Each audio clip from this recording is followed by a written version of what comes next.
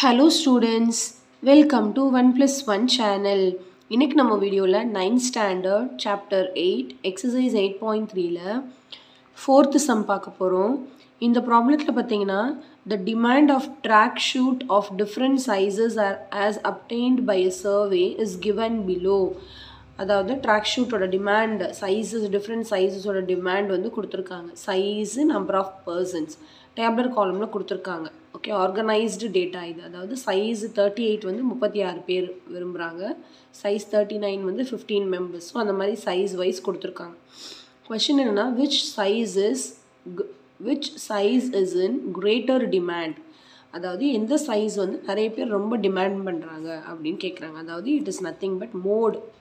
Okay, அதாவது which frequency occurred more times, அதுதான் வந்து மோடு. சரிங்களா, இங்கே கொஸ்டின் வந்து இன்டைரக்டாக கேட்டிருக்காங்க. ஃபைண்ட் த மோடு டைரெக்டாக கேட்காம which size is in greater demand.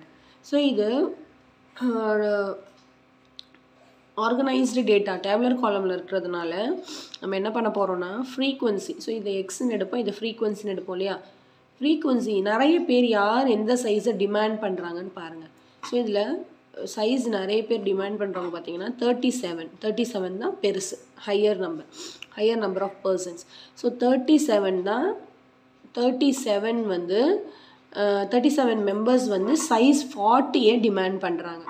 அப்போ மோடு வந்து என்னது 40, 37 கிடையாது. Which size is greater demand, எந்த சைஸுன்னு தான் கேட்குறாங்க. ஓகே, அப்போ நம்பர் ஆஃப் பர்சன்ஸ் அதிகமாக டிமாண்ட் பண்ணுற சைஸ் பார்த்தீங்கன்னா 40. So mode is equal to 40. அவ்வளோதான் இந்த சம். சரிங்களா, ஸோ கண்டிப்பாக இந்த சம் நல்லா உங்களுக்கு கிளியராக அண்டர்ஸ்டாண்ட் ஆகிருக்கும்னு நினைக்கிறேன்.